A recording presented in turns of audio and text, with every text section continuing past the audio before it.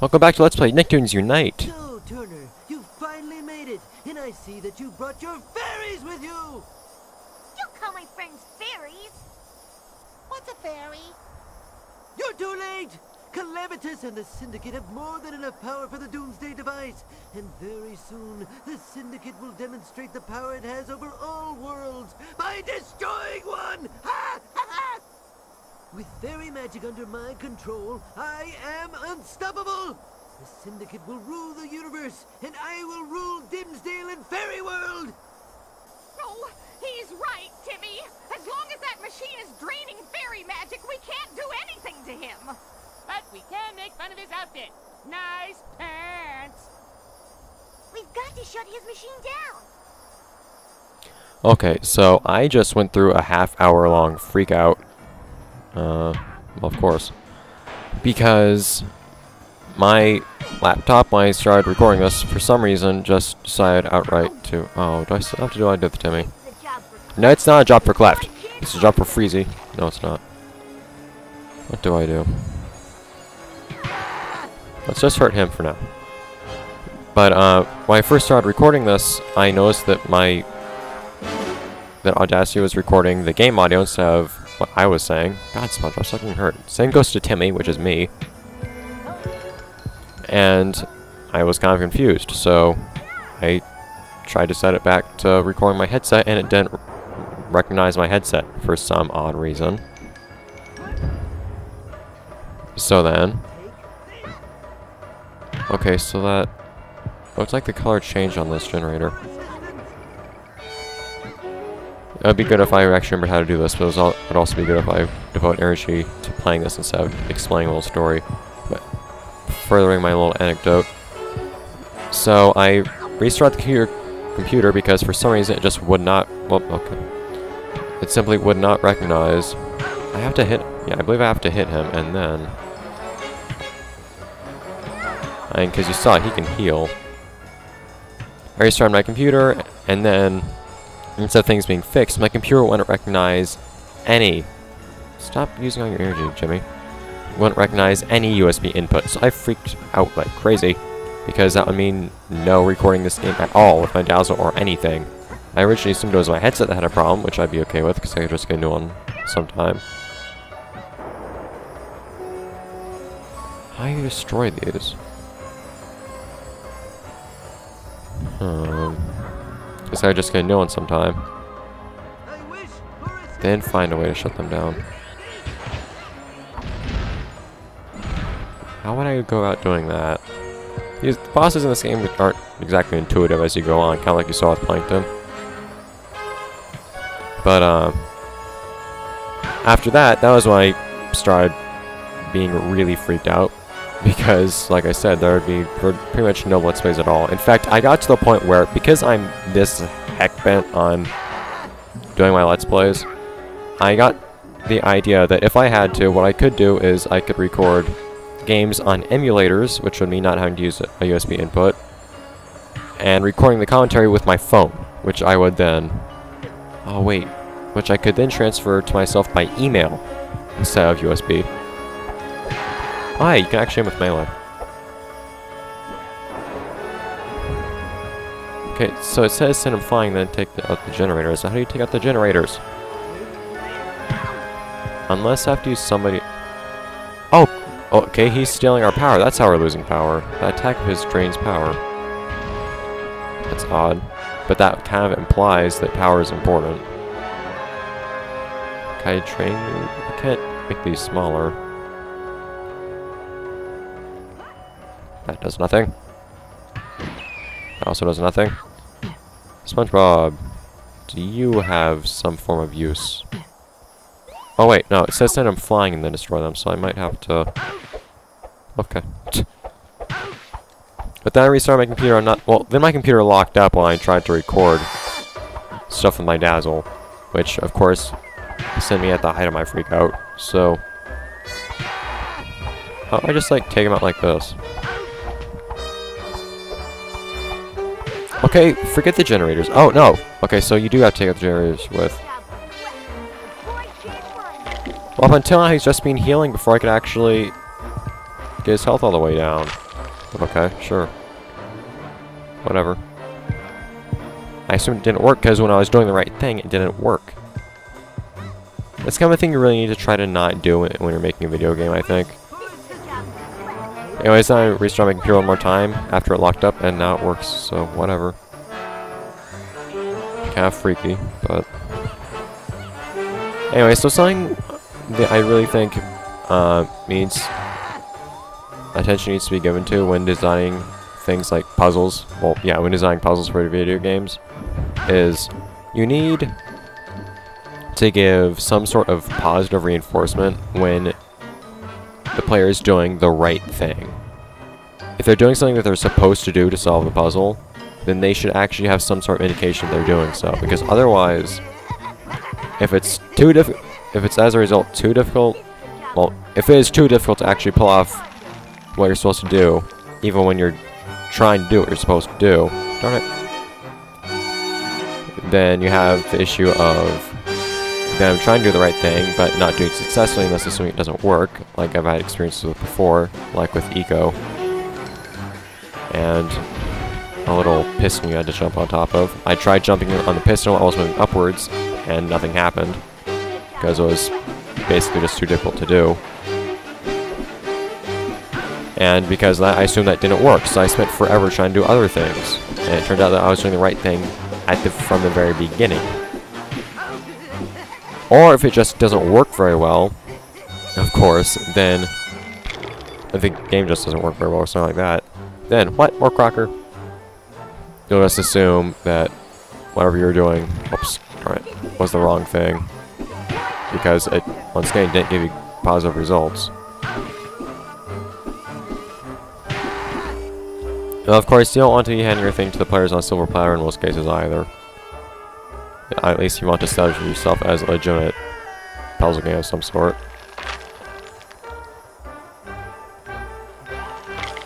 What is it with Timmy and freezing these things? I wonder if you could theoretically destroy all of those in one go, couldn't you? I'm sure you could. Speedrunner would pull it off, I'm sure. Anyways, so that was just kind of a minor example of that in this game, I guess. Although I'm not really having problems with it anymore. But when I would attack Crocker, he would just end up going to heal himself. So I'd assume that what I was supposed to do is... Where am I? Oh, you turned me into this. Okay, so see, I'm kind of confused because right here... Okay, yeah. Cosmo was floating in the air. I assumed that was me. Because the weapon I was holding was just sitting there while I was an enemy. Anyways. What was I even saying? I was attacking him, and I'd assume that I wouldn't be bringing his health down to 0 until I was winning. That when I first brought his health down to 0, I would win. That's kind of a natural thing to assume. Like, see, this would happen. Normally, in every boss fight up until now, whenever we would bring a boss's health to 0, we would win the fight, which would mean I'd have to... indirectly, though, I'd have to take out the energy generators before. Sounds so dumb. I'd have to take out the energy generators before taking down his health. Even though it says send him flying, I took that to mean just kind of hitting him a little bit. Because I'd figure that to bring his health down to 0, you'd have to have already destroyed the generators. You'd have to have figured everything out.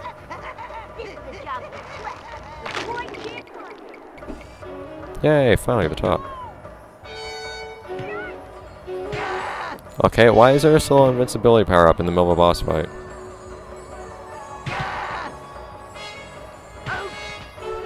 Anyways, I guess that's enough about that.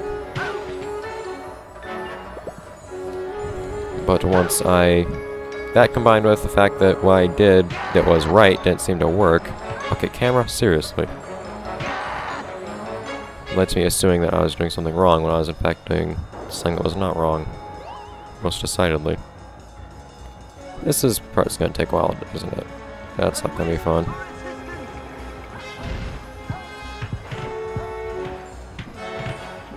You know, I kind of like the idea of attacks that drain your power in this game. I wish more bosses had that, but I think only Crocker has them.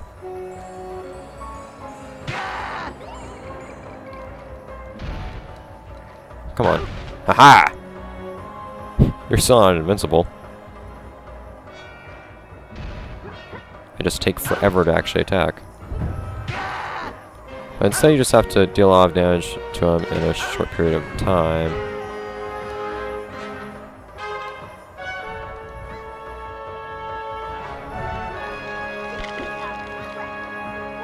Could you stop saying that to me? Seriously. So I'm gonna get one of these at a time, aren't I, in this fight? It's gonna suck. By the way, because of that whole fiasco that happened that I chronicled at the beginning of this episode and the next two are probably gonna be a little bit shorter than usual because I don't have as much time as I normally would tonight to record things because of all that stuff that went on. And I do apologize for that, but I need to do what I need to do to make things work in life. Hello, Crocker. I think I've already explained through that whole phone thing to record my commentary and recording on emulators that I am... No, Timmy, don't switch down back to that. That I am very determined to actually keep producing content at any given time, and as quality content as I can as well. But if it's not possible, well... I wish for assistance. But if it happens to not be possible while keeping other things in life at acceptable levels, that's kind of the way things are. But I don't think you guys are going to have to worry about that anytime soon, so... Oh no! I have power now, though. Ha! I also like being turned into this thing just so I can hit Crocker as an enemy. To mock him. That reach is crazy. I have to say that I love Crocker's voice work in this game. It's really funny. Particularly when it gets sent flying. It's so useful having a melee attack as Timmy. It has pretty good range, too. I don't think it does more damage than other attacks, melee attacks, that other characters do, but it's not really a bad thing. I wouldn't expect it to, considering it doesn't use up energy or anything.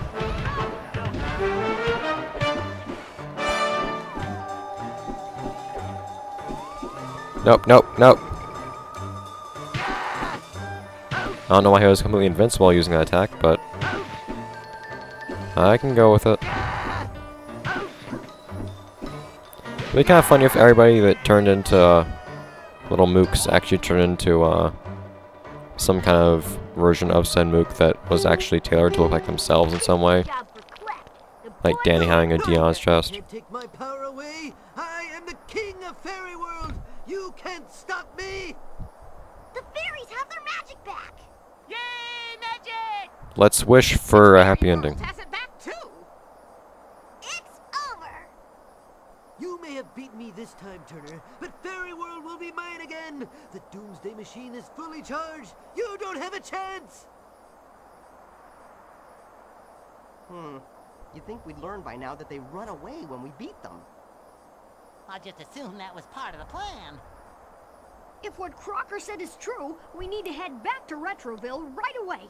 We must find Professor Calamitous before he uses that doomsday machine. Don't sweat it. I think I can fix everything now. Yes. I wish that none of these problems Oh. ever happened. This was All the addressed? bad guys were in jail. I thought that never I'm happened. Sorry, Timmy, but the rules say that you can only wish for changes to our world. By the power of plot. Crocker is out of our reach for the moment. I guess we gotta do this the old-fashioned way. Okay, Jimmy, back to Retroville. Okay, I guess. For some reason, I wondered that throughout so much of this game. I just never noticed it being addressed. This also explains it not being addressed in other games. Okay. Well, that's not a plot hole anymore. Although, you could wonder why they don't use more wishing things to their advantages. But anyways. I have 15 points. I don't think that's gonna do me much good. Let's go. Cindy, What are you doing in my lab? Why are you using the movie Because design? you have once again managed to ruin the lives of everyone in Retroville. What makes you think I'm involved? It doesn't take a genius IQ. If something this bad happens, Nerdtrons is the first place to look. I want to know what you're going to do about this. Hi, Cindy. Oh, hi, Timmy. I didn't know you were back in Retroville. We haven't got time for this. We need to find Professor Calamitous before he starts his doomsday machine. You're too late, Jimmy Neutron. All of your heroics have been for nothing. And now, the final stroke of my master plan. All the worlds in the, universe? Yes, universe will bow down to the Syndicate's power or be, destroyed.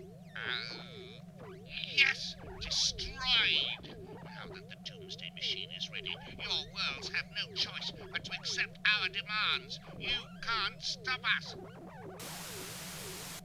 All the worlds in the universe? What?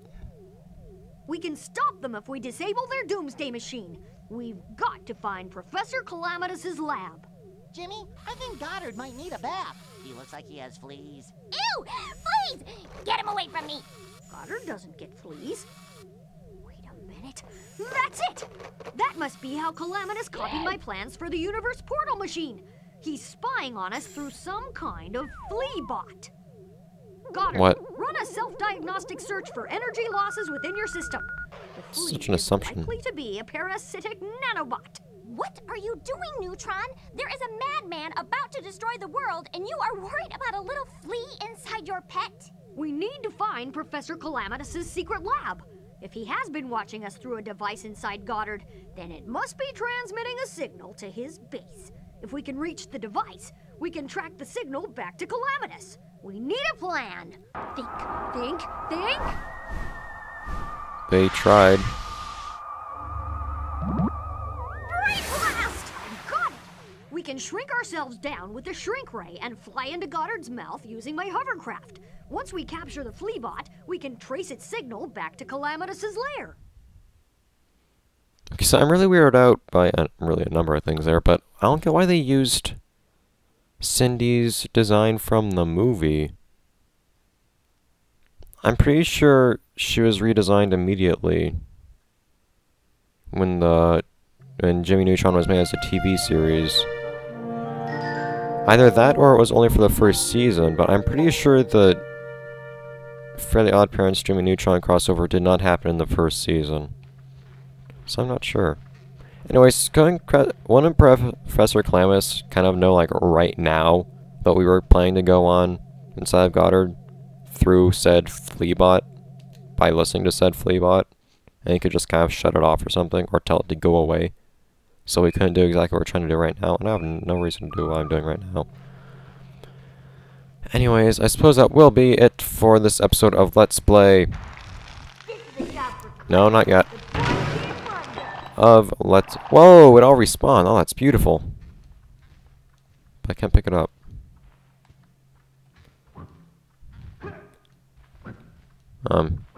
Of Let's Play Nicktoons Unite. Next episode, we will go inside of Goddard, I guess. And it's actually what has always been my least favorite level of the game. I'm not sure if I'm going to dislike it as much this time around as I did last time. But we'll see. I would actually cut off the episode here with a rather dramatic cliffhanger about what's actually on the other side of this wall, if you couldn't already see it right now, and if it hadn't just been shown off in the last cutscene. So, open! So I guess we'll just reap our reward of opening this door up and be on our merry way. There is a hovercraft with kind of lazy collisions. I think they could have done more with the lab in this game, but oh well, they tried, at least. That's kind of my attitude towards this game in general. Oh well, they tried. Well, they tried in some areas, but it's worth the trouble. Anyways, in the next episode, we will have some fun, maybe. Or maybe we'll hate everything. with the amazing Journey to the Center of Goddard. Which for some reason... Oh, okay, Dan, you get stuck like that. That's okay. I can't move. Game! Which for some reason involves walking to the portal, but... See you then, guys.